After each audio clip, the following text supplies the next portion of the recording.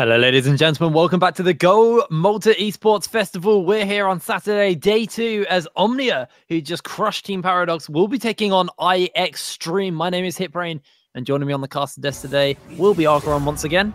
Hello, everyone. So let's see if iXtreme is capable of taking down the guys that took down Paradox, that took down iXtreme. Eh? Well, I say first thing you want to probably do there is ban Ornn. He has been the major kind of winning factor for all of these teams so far. As much as it's exciting to watch, there's going to be the ban. There's also a Malta ban here by Omnia. So let's see what their next ban will be. If we are debating and if we are analyzing the fact that those teams will, well, at least lean a little bit on the wombo combo, Ornn is the guy to go. So on the table now, we have Gnar for the top lane. Maokai is a solid pick as well. All those picks could come into the top side because Ornn has been banned. On the second one, let's see what they take. Looking at the mid lane? No, again, looking at the misfortune. That has been showing off in the picks and the bans.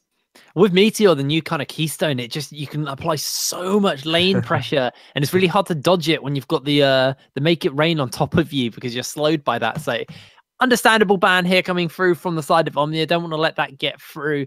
What's first pick worthy? What's going to be left open? Those are the questions. Is Xin still available, which we're seeing a lot of the teams put a lot of preference on as well. So if CJ's Mad Smoke doesn't ban it, I expect them to maybe try and pick it up. But I'm disappointed with Xin. Until now, only one game where he got a victory, if I'm not mistaken. He's won both the games he's played, Xin. Oh, yes, he did. At this tournament, he has a 100% win rate so far. But still, was he the deciding key factor on the victory? Because we've seen him a little bit behind every single time. I don't know. Both the times we've seen Xin, he's kind of played more into a kind of sacrificial lamb. He dives into the backline, lays out a bit of damage, ults to spread the team fight apart, and then the rest of the team tidy up for him. And that's where his strength has really come from. But there are other picks. There's the Rammus. We're going to see the Ezreal on the Tahm Kench ban come through. Shyvana, someone we haven't seen yet. And we've both been hyping the Shyvana up, saying it is going to be really juicy when that gets through. Do you think Hecarim could be a little bit more wise in terms of a team-based game? Shyvana will farm non-stop. I don't know if I want to see her or if I'm a little bit on the no, please don't pick Shyvana and farm all game. She was my first champion, so I have a deep place in my heart for Shyvana. Nami's going to be the first pick by Omnia, so they're going actually for the first pick on the support, knowing that Ornn's been taken away. That opens up the Jarvan for iXtreme to get their hands on. That was a jungle that we didn't really talk too much about. First time we're going to see Jarvan on the table now. And what will he run? There's a lot of options in terms of runes for him. You can actually pair him with, it's not the Shockwave, it's the Aftershock. Okay, I got the name right this time. You can pair him up with the Aftershock, go for a more tanky build, or you can go for an assassin build-wise. Jhin, though, the 4-shot man versus a Nami. So he could be locked in, and the ultimate from Nami can just delete the Curtain Skull unless you bring Braum with you. Will they bring a Braum? There are still a few options available for them in that support role. Leona, Alistair still available as well. Victorious Reign is going to pick up the Urgot in the top lane. He was crushing on the Ornn in the last game, so it's going to be exciting to see how he fares up on the Urgot. But who can they pick into that? Against Urgot, well, Gnar could be one of those picks. I love the Singed versus Urgot, I gotta tell you, because I hope we don't see that mid-animation of his ultimate. He can actually pull you in to destroy you, to actually execute you, but you can kill him with a poison, and the execute will be nullified. It's a weird interaction. I know, I'm all about weird interactions. I love them. But no, Gnar could be one of those picks into the top lane. I'm surprised we haven't seen Pantheon running Irie, because it's devastating as well. It's going to be Leona lock in into the bot lane. Oh, massive AoE. Again, as soon as you get a Jarvan and a Leona, you know it's going to be an explosive game. Xayah was also picked up for Omnia, so now we're going to move through to the bans, and I expect to see iXtreme kind of really pinch that support pool, that jungle pool, while Omnia are probably going to want to try and pitch the top lane, get that Gnar ban out, get a bunch of bans out of the way, which will give Urgot a freer lane. Man, that combo is scary. The Jarvan with the Cataclysm and the Eclipse. I mean, that's a beauty 10. That's a beauty 10. You get locked in for like 5 seconds, and then you get the sun all over. The 10 is coming in hot. It's going to be a Nivea yet again. That's a lot of Maltanese special, isn't it, Anivia? Everyone loves it over here. Now, what we could also see is maybe something like a Kennen top, because the fact that they've got the Leona and the Jarvan means they've already got a pretty tanky frontline they can use if they choose to make the Jarvan go tanky, meaning that they have a big wombo combo with the Kennen, and then they can pick something with solid wave clear in the mid lane. So there's quite a few options. There goes the Xin Zhao, so he's not going to be coming through for Omnia this game, and Orianna will be the final ban for Omnia. I'm surprised we haven't seen Gangplank at all with the Klepto. Really surprised. He's one of those picks that has been running amok in terms of ranks, but until now, not showing himself on a competitive, at least in this specific tournament. There's still a possibility, but it's going to be the Corki into the mid lane. Yeah, the top laner is still missing for Team Paradox. I am worrying a little bit about the wave clear. Obviously, Corki does get decent wave clear once he hits 6 and he's that Triforce completed, but it's not power fast wave clear. Something like a Syndra could offer, something like the Orianna could offer. I know it's banned, but there is very little wave clear really for iXtreme here. And if they fall behind, they might struggle to clear those waves. Vladimir's going to get picked up by Omnia as well, so that's going to be their pick in the mid lane. And we're going to see Rammus come through for Van Cleef here. Okay, go Gangplank. Just do it. You are able to bypass the armor of Rammus by itself. You can get the wave clear you were talking about. Yeah. I know it's a physical. I know everybody's like, but it's physical. Gangplank, it's physical. I know, but you can just tank your way through with Shen. No, it looks like they're trying to keep their squishy targets alive. Shen will get locked in for iXtreme. Now, for anyone who didn't tune in last night, one of the things that happened was Team Paradox beat down iXtreme in 20 minutes, getting a pentakill onto their ADC as well. So lots of kind of things are probably running through iXtreme's head at the moment. They're probably a little kind of thrown from last night's game. So let's see if they can bounce back here against Omnia, who were the team that beat Team Paradox just before this game. So how is that mindset? Are they a little bit on the low at this point? Because they had the game. They had such a big lead in terms of kills. Because in terms of gold, they were tied up. But when you are inside of the game, you don't know that. You don't know how much gold the enemy has. So if you look at the scoreboard and you are ahead by 7 kills, I believe it was 7, 8 kills, you think, okay, you have a big lead. And they still lost. That could actually bring long-term trauma into this tournament for Team Paradox. Omnia beat them out. They were down in gold, down in kills for pretty much the entirety of the game until they finally found themselves one fantastic team fight. And it was right next to Baron Nashor, so they just managed to pick it up and walk it down from there. And then we saw Team Paradox take what looked like a good engage. Alistair knocked up 4 members, but it just wasn't enough. The damage wasn't there. And we saw almost a chink in the armor with Team Paradox, where as soon as they kind of fell behind, they didn't really know what to do. But Omnia, definitely a team who now has to play from both behind and ahead. They showed that in that last game. And so far, we haven't seen iXtreme kind of play a slow tempo game. Maybe take it a little bit more chill. With the fact that they're running the Corki and the Jhin, that is what I'm kind of expecting out of them. Now, how will this match fare out? I'm looking at the Rammus and the top laner, Victoria's Brain with Urgot. That could be an interesting combo to just push Kurama a little bit behind at the beginning of the game. There are ways to bypass the refugee of Shen. Urgot can shred through the HP of Shen in the early game and push him against the turret. Really want to do that and lock in the jungle gank. Vladimir on the mid lane. This is also another thing that I want to see. What sort of rune will he bring into the mid lane with Vladimir? A lot of people have been trading off with Aerie, even Grasp of the Undying, and bringing the other mastery that allows you to get more max HP, which will empower your AP. So it's really weird until now to know what is a stable pick in terms of rune for Vladimir. And since this is a best of one, you can't just adapt into the next game. Okay, these runes didn't work out. I'm gonna use these runes versus them. No, this is a 1-point wonder. You need to land those solid picks. Hitman 14 on the Corki is running teleport, which means that they do have that kind of advantage to them, where they'll be running almost the triple teleport with the Shen thrown in the mix against the side of Omnia. So rotations will be a lot faster for iXtreme, and Corki naturally should push the Vladimir in a little bit. Vladimir's kind of wave clear is nowhere near what a Corki can do. So I expect to see this kind of push into him, and then Hitman can look to roam around the map, especially once he gets that package. It's going to be down to see how Chongi can play this match out, because he played exceptionally well in the last game.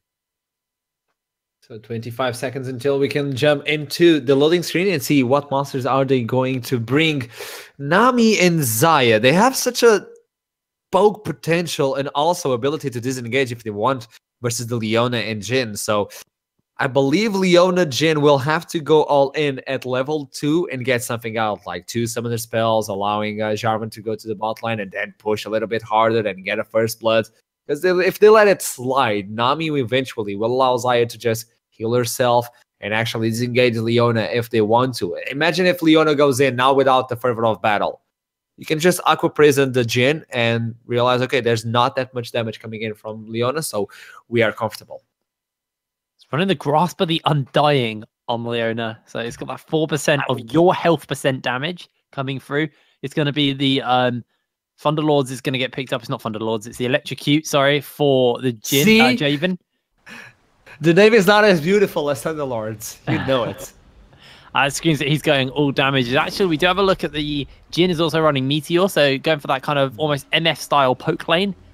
But we finally loaded through onto Summoner's Rift. Omnia will be taking on iXtreme. One more time, guys, let us know in the Twitch chat who you think will win. Will it be Omnia? Will it be iXtreme? I'm really excited to see if iXtreme can bounce back from that colossal loss they were handed yesterday.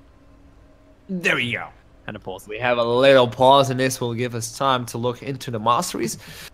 Let me see. So Klepto on the Corki. This is exactly what we were expecting about. Grasp of the Undying on Leona, though. You will only use it if you are fighting for 4 whole seconds, and Leona wants to go in, gets the engage, and then bails out. Aftershock would be amazing because it insta procs once you get the Zenith Blade, and as soon as you get there and you get the stun is over and you deal that AoE damage, also with the damage reduction, obviously. Well, pauses don't last forever, so we're finally out and we're good to go.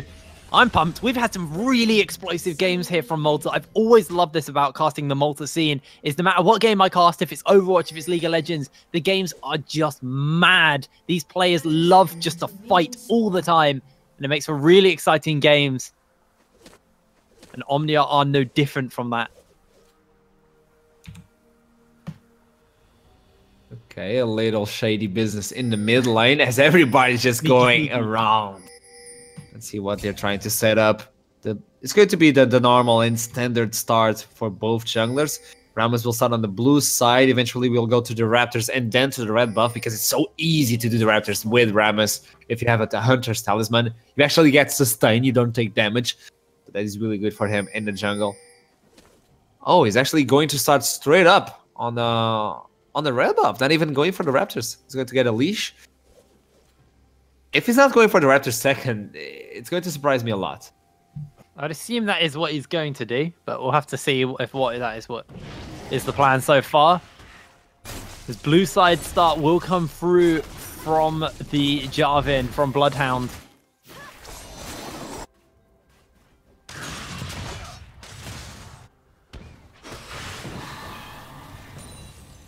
Everyone else just taking their position in the lane, pushing up a little bit, just getting themselves ready to go into the game. As Chongi's already taken a little bit of damage from Hitman.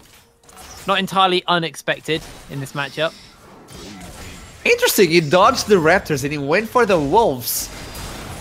Okay, interesting in my mind at least. And really making edge on the bot lane. Yes, DG just lost a lot of health. Mad Smoke soaked it up for his ADC, but remember he does have the ebb and flow, so he can heal himself up and poke at the same time. So not particularly the start that I think iXtreme wanted on the Leona Jhin, to have DG running on half health. He does have that crucial 4-shot, and we're seeing the ulti come down. That's going to be first blood. The bubble goes up, and then now is iXtreme looking for the kill. He has got the route available if he can line the feathers up. Just going to walk away now. And they trade 1-for-1 in the bot lane. Both summoner spells burn on both of the ADCs. But it's going to be the lead for Xayah. Even though there's a first blood, this will allow Xayah to just push in on the line if she wants to go back, or if she wants to stay in the lane and get a lot of experience while Jhin was forced to go back. There we go. She's going to go back. She has the 800 gold, not enough for the Caulfield's Warhammer. Probably a double longsword and a pot and a control ward to get himself going into the early game. So that's still a lead versus Jin. Exactly. Is a pretty solid lead. Got that extra longsword in there. Has also got that control ward. Jin did get an extra pot at least, so he has a little bit more lane sustain. But also keep in mind that Asmalex has got an army, so Ebb and Flow will keep him nice and topped up in lane. So seeing Victorious Reign and Extreme Kruma just trading it out here in this top lane. It's quite a hard matchup for the Shen.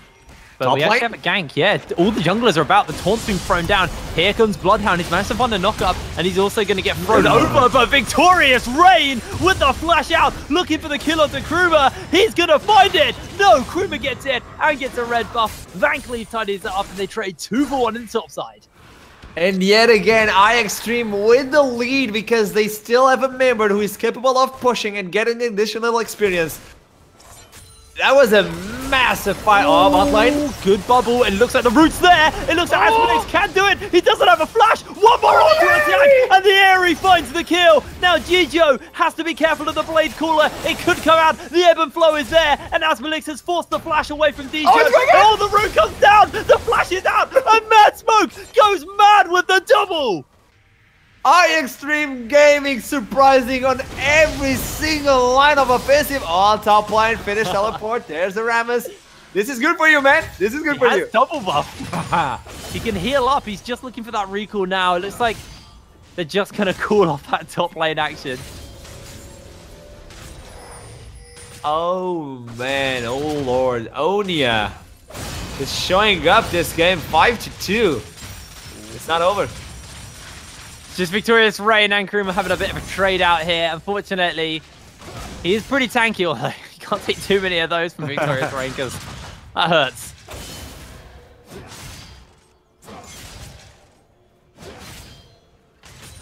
Okay, now looking at the rest of the lines because we have a moment of solitude at this point. Vladimir was capable of getting Lucidity Boots, so cooldown reduction is stacking up for him. But there's no resist, no HP also for this Vladimir, which means Corki will be able to burst him out, not outpoke him because he's reaching that level 9 power spike for Vladimir, which gets you the Q on level 5, which is so good for cooldown reduction and sustainability. While on the other side, Hitman, he has to get some lead on the B. Oh, he wants it. Rain. He can throw him over if he wants. There he goes, pops him over, pops down the W as well. Good Spirit's Refuge from Kruma will keep him alive for now, but now we see the root followed up by the bubble as they're looking to shade in, but Bloodhound gets the kill. A 3-man root from Asmalex will secure him at least a path to safety. There's a Rammus though. There's a Rammus and a Zaya versus 3 guys. He's waiting for Jarvan to go away. He's gone. Oh, he is waiting about. He does not have flash, so he can't flash onto any targets. And he's just concentrating everywhere. Mid lane seems to be the only lane you want to play in if you just want to kind of play calm. For the time being, because as soon as Vladimir gets a hold of that proto belt, Corki will have a bad time. I know he has Klepto, so probably he will find some items that are going to prove itself useful to be a tough one. Oh, he got him!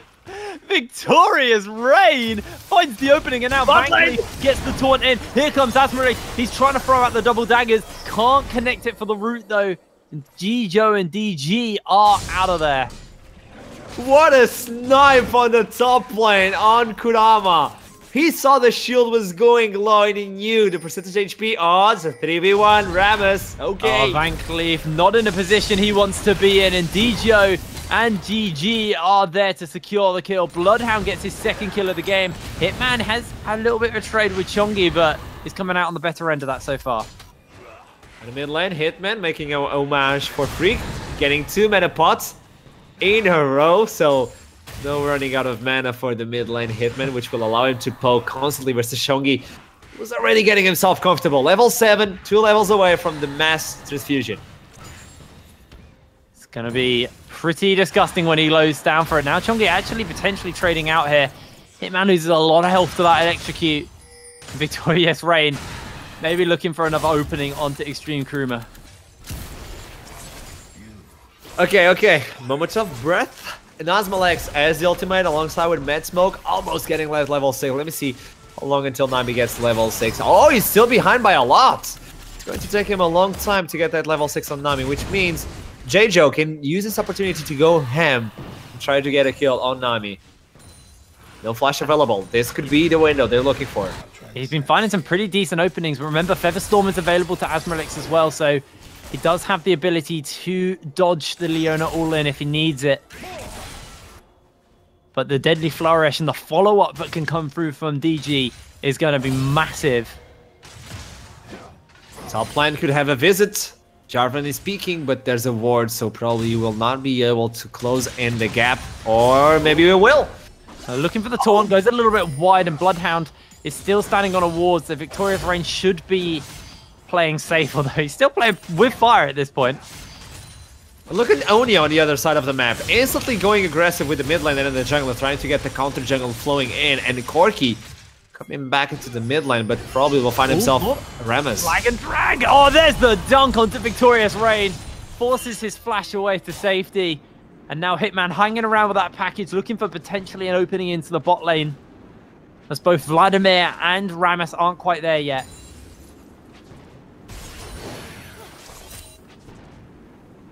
He got the package, but he wasted most of the time of the package just getting those control wards, but it's the most safe time to actually go for the control wards, because if you see someone, you can just use this to get away. Chongi has Blood Pool, so he's going to be out of there. Nice and easy. Hemoplay, Cleanse, and Flash still available, so he did not have a thing to worry about. But Asmalex has to throw down the Featherstorm, looking for the Blade Cooler. Here comes the layered CC as G-Joe is going to get rooted up. Mad Smoke is ignited, and DG manages to find the kill. The shot! But thankfully, with the flash, with the taunt, Shen's come in. They're looking for a little bit more damage, and Shen can't make it in because the ulti came through from Victorious Reign. He will get dropped on the other side. They're looking for a little bit more damage, and now a teleport is getting thrown out. 2 teleports make that. Hitman has it. There's the flag. There's the drag. There's the kill onto Hitman 14 as Van Cleef is running towards Vladimir. Run, Turtle, run. It's a boots of mobility kicking in, so it's comfortable.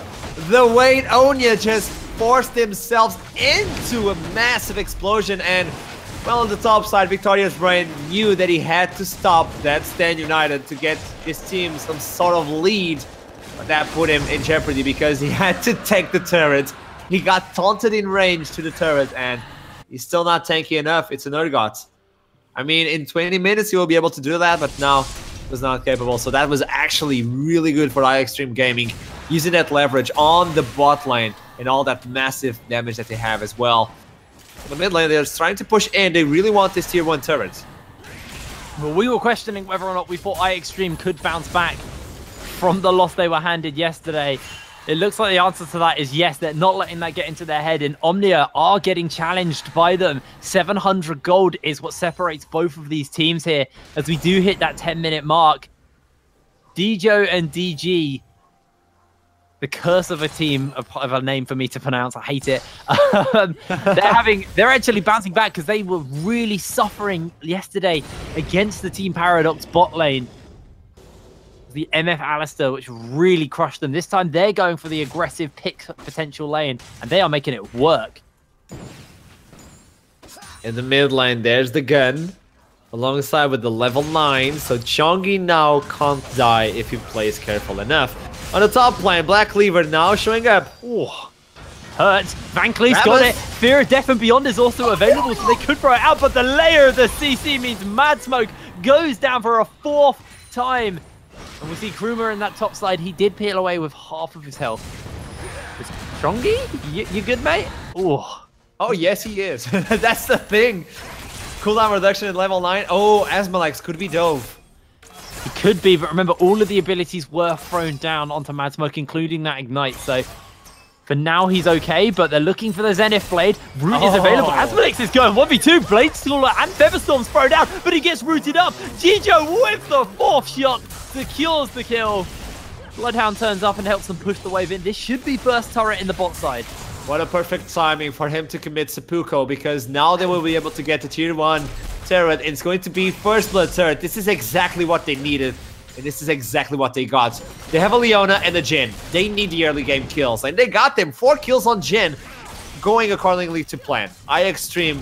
Oh, Sushi! No! Dunkton blown up as Gijo finds the kill. Torres still under fire. Is a Jhin, so he does kind of suffer a little bit when it comes to taking waves and taking towers, sorry.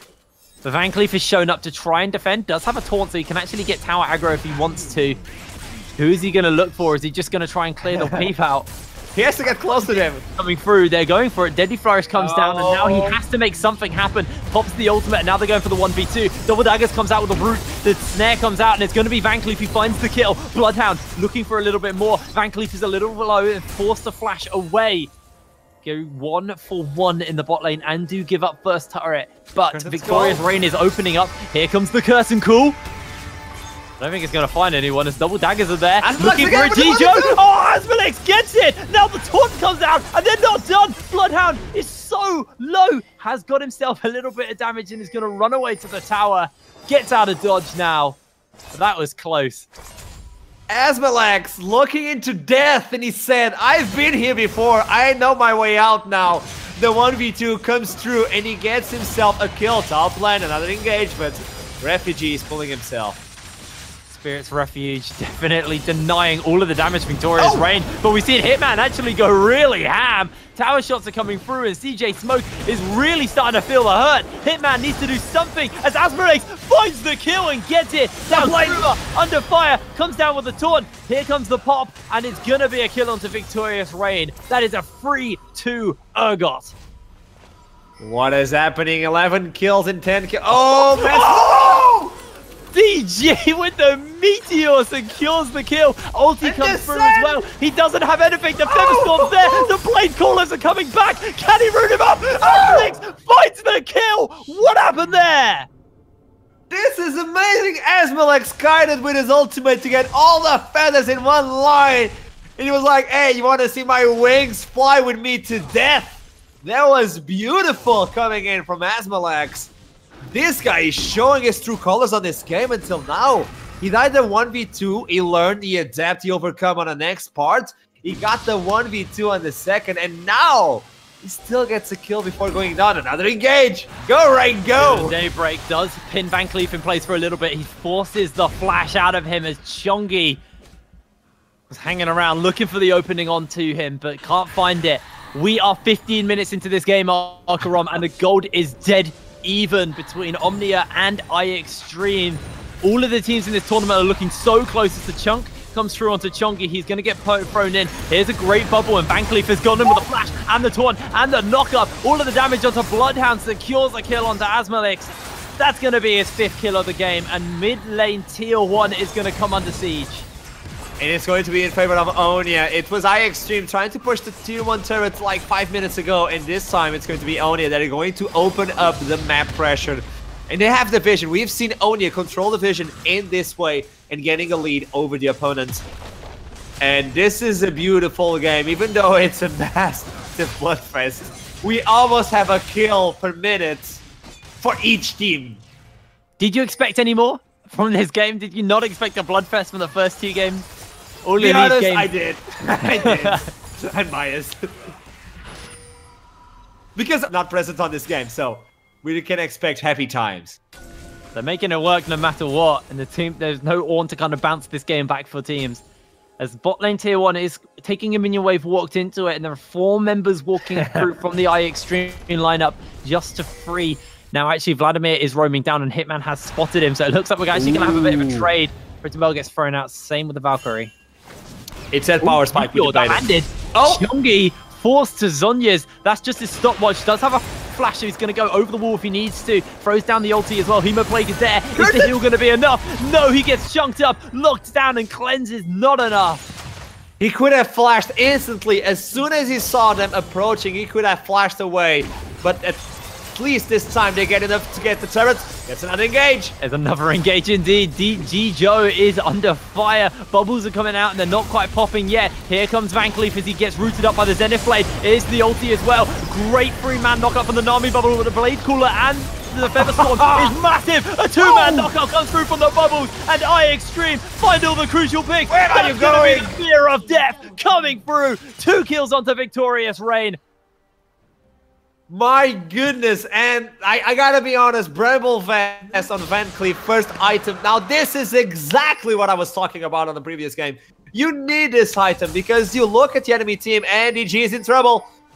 He is in trouble. Here comes Asmalex with the double daggers. Hasn't got the blades in place. He's just going to have to land it as the blade cooler comes down. 2 tower shots is all he needs. And Asmalex is out of there. 7-3 on the Xayah. He is popping off. Okay, I'm going back a little bit because I need to talk about this Bramble Vest, but there's not a second to lose. Okay, Bramble Vest on Rammus, early game. Why do you need that? Because if you look at the enemy team, they are heavily reliant on auto attacks. So you need to get as much damage as you can and tankiness as well. And at that team fight, they were forced to auto attack Rammus and one suicide because of that. He needed to kill Rammus, but he had to kill himself in order to do it. So that's 1 member down and a lot of HP removed as well, and grievous wounds also being applied. This is a massive item, even though it's so cheap for Rammus. It's a massive item coming in. And Hiprain, we are about to hit the mark of 1 kill per minute for Omnia. iXtreme is getting a little bit behind, man. We need to get more kills. iXtreme were tied 4 minutes to go with Omnia. Now that gold lead has extended in the favor of them, though. And now Omnia are kind of showing up. They've proved time and time again that after that 20-minute mark, that's when they start to really pop off and come alive. They've got, what, 30 seconds to take this Herald? Actually, it's not even that long, is it? No, they have like 10 seconds to take it now. There's the curtain call thrown into the Valkyrie with the package as it gets delivered. Featherstorm comes in with a dunk, but the damage is just way too big onto Bloodhound as he gets picked up. Now we have every bit of CC onto G-Joe, just forcing him down. That's going to be 2 kills picked up for the side of Omnia. Hitman does have a blast plant available. It's going to get popped as the Zenith Blade comes down. They're going to sacrifice the Leona one more time. It's a 3-for-0. Hitman could go down, and this could be a 4-for-0. Van Cleef speeds in, gets the knock up. It's a double kill. And Victorious Reign will continue to siege on this top lane. The only positive thing on this team fight for iXtreme was the fact that Rift Herald was not killed in favor of Omnia because he died. Aside from that, it was all in favor of Omnia. They're keeping up with these team fights. The Proto Belt is helping Chongi so much. I just want to peek at this. How long? It's a 3-second cooldown on the Q of Vladimir. And he only has 20%. Oh, bot lane. The fear of death is going to come down. He looks like Extreme Kruma is just going low, and Victorious Reign doesn't even need to use his ulti to secure that kill. Nice and easy, Kruma falls.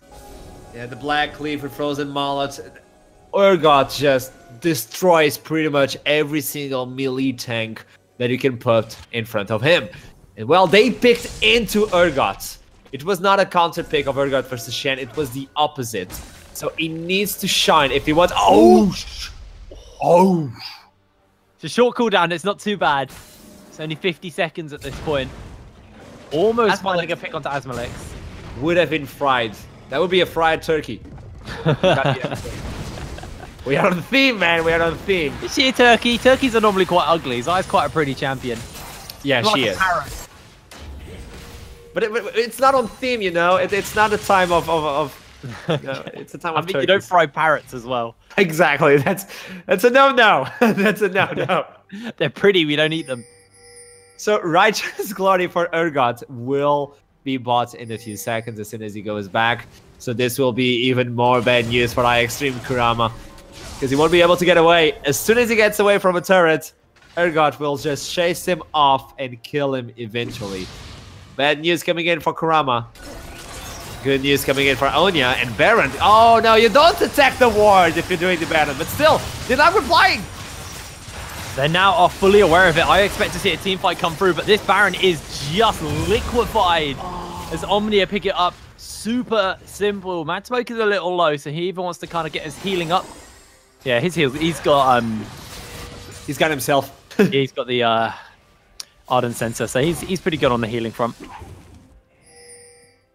Man, that Baron went way too fast. I believe iXtreme were not expecting that to happen. And Omnia are showing themselves so strong after the win versus Paradox. And they're keeping it true. They're now using this Nasher very well as they're pushing it up. 10,000 gold in the lead. Just sieging away slowly. Remember, there is still a big wombo combo available to the iXtreme lineup, and they can pull it off if they find it onto Asmorix. That is their key target to kill. But remember, Victoria's Reign is incredibly tanky as well. And also does a serious amount of damage. Remember when I said on the previous game that they couldn't engage? Well, this game, it's not the same story. They need to engage. They have the tools, they have the damage, they have to. It's a necessity if they keep pushing on the mid lane with the Baron. It's also the armor penetration build for the Jhin, but it looks like here comes the engage. It looks like Seafood is made for Bloodhound as we actually see the Vladimir come in with the ultimate. That's going to be one onto Asmalik so far as Chonky's entered in. What's the count? Count 2. He gets the kill. Jijo gets dropped as the suppression comes down. The Fear Beyond Death finds the kill. Jhin gets thrown up. It's beautiful. It's a massacre. It's a double kill as the Nexus turrets are going to be under fire. Baron buff is in tow. They had to engage and they had to find a squishy target. They did. The problem was it was a Nami, it was not Xayah. And Xayah was on the back line, just demolishing every single one of them. 11, 3, 10. Asmalex is a beast at this point. And they're going to take game, I believe. They are going to take game unless Bloodhound can do something. A miracle is not in the bag as he's entered in, gets thrown over. The Nexus is incredibly low, and that's going to be the end of the game. Omnia beat down iXtreme. Tough news for iXtreme, but really good news for Omnia, who I believe are now sitting on top of the group after this victory.